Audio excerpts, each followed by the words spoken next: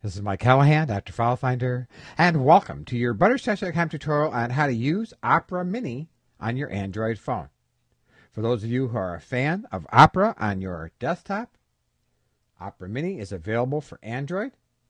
You can get it here in the Android market. It's free. Just download it. We'll tap it. It has a handy start screen.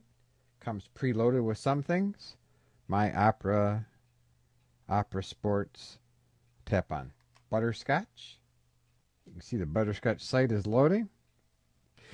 Now if you tap the wrench icon down here on the end, there are a number of things you can deal with.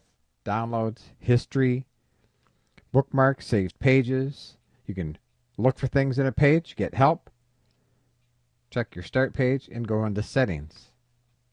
If you go into settings, there are all manner of things that you can deal with. Loading images, image quality. You can go into advanced settings. Here you can also notice that there's mobile view, full screen. Opera Link can be on or off. You can also tap privacy. Let's do that. And you see here, I have it set to remember passwords and accept cookies and not declare the history or passwords or cookies. Now, if I tap the X next to clear history, I get a little reminder message. You are about to clear your entire browsing history. Do you wish to continue? Well, I'll say no.